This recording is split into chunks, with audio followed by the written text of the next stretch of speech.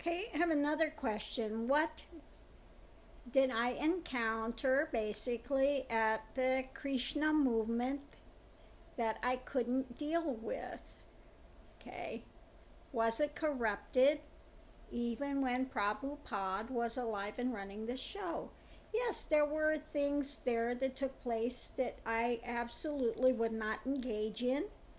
And for that reason, I left. The spiritual, what did he call? Spiritual trickery, you know, that, when they would go out and they would hand somebody a flower and have them take a book, really push it on people, and then want money, and then say, you got to give me some. And I mean, they were very, very pushy about it.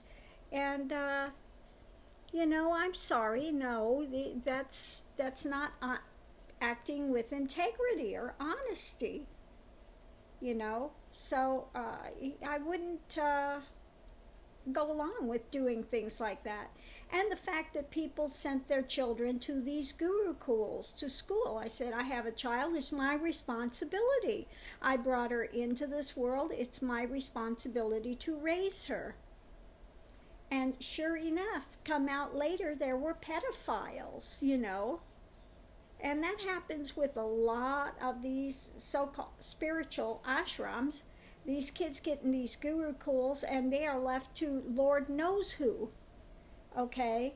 So these type of pedophilia things have happened across a lot of so-called spiritual places. If you have a child, it's your responsibility. That child came to you, came through you for a reason. So it is your obligation to try to give them what you can give them, for guiding points and to go forward in life, etc. Okay. So, I wouldn't send my child to a gurukul, and I wouldn't go out to do those types of things, erroneous things. So that, for one.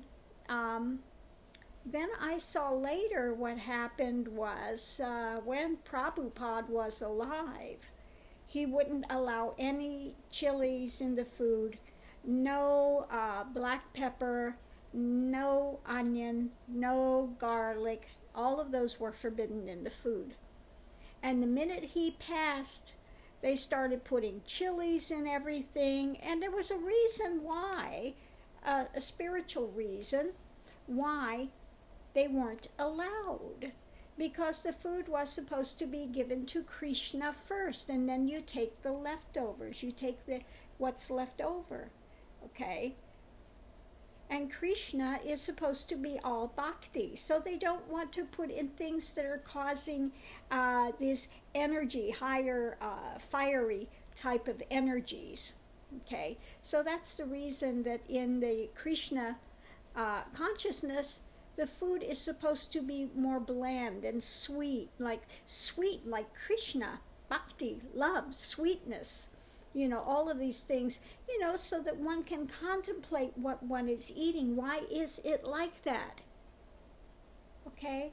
Because Krishna is supposed to be a love aspect, a bhakti, not fiery, not, So in that modality, it's supposed to be done without onions, without garlic, without black pepper, without red pepper, without green peppers, no chilies at all. So again, I saw that, and when I went to India and I went to pay my respects, where they had put Prabhupada, I was appalled to see that they were putting chilies in the foods and things. So they were very much dishonoring the path, dishonoring what he had given. And again, he wasn't giving the whole of the teachings. Like I said, he held back. He held back on it. And so that's another thing. But again, I didn't discover that until far later down the road. I thought he was giving the whole of it, the Bhagavad Gita, the whole teachings. but no, he was just giving the part that most people know. He wasn't giving the Uddhava Gita. You know, the Uddhava Gita came later, and the Uddhava Gita is talking more about non-duality and going beyond being clinging to an external persona of Krishna. Okay, it's about understanding that that energy is the same, you know, so it goes into a deeper level, but he was not giving that part of those teachings. Okay, so mainly that's what it was about for me. It was about the way that they were collecting money, and they called it spiritual trickery. Okay, and I'm sorry, spiritual trickery does not work here, you know. Just as when I was in the esoteric order, I left for specific reasons. I was there a very short time before the Kundalini was activated, you know. And some other people had been there for quite some time, and it wasn't activating for them. And, you know, so what happens, you know, when the Kundalini activates, you go from wearing a black cord to a blue cord on your outfit. So they know who's got Kundalini activated and not. And then people started getting a little, you know, jealous and pissy and this type of thing. And I said, this is not about jealousy. This is not about that type of drama. All I want is my search. All I want to do is get to, you know, get to the end point, get to that. And I just didn't want to deal with jealousies and dramas and things that were going on, you know. And again, it wasn't too long after that Father Blyton passed, and at that point they went through a schism, and the whole thing disbanded. Some went to more Gnostic things. Mother Ruth tried to hold things together, but she was not in that position of knowing like Father Blyton was. She didn't have that energetic thing. She wasn't able to do the things that he could do. But and the other part split went to Eastern Orthodox, Greek Orthodox. They became Greek Orthodox priests. So some split went to Gnosticism, the Sophia, and the other part went to Eastern. So there was a big split there. And I had left before that. Again, didn't want to get involved in it. Had heard one of the other guys that was further up was getting into some dark things and trying to bring it in. Again, I don't need that. And this is another reason why I have not constructed a physical ashram, because of the politics and because you get those in there that want to be power hungry, you know, that want to take over, that they'll do underhanded things. You know, I don't want to deal with any of that drama. I'm not going to have it on this path. This is why, and you have to walk the path by yourself anyway. So this is why I give the teachings. I have an online ashram. Everybody is in their place. If you want to walk the path, you've got to put it into place yourself anyway.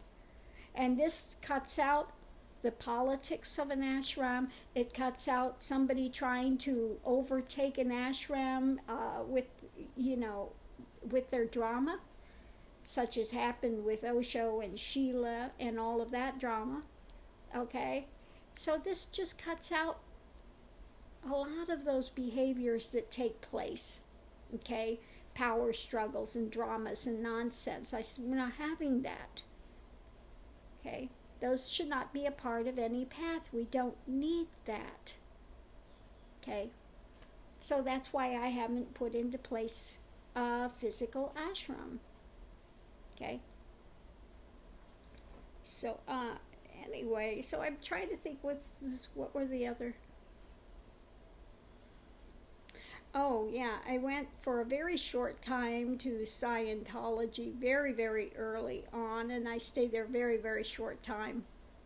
I just saw the inner workings and said, oh no. You know.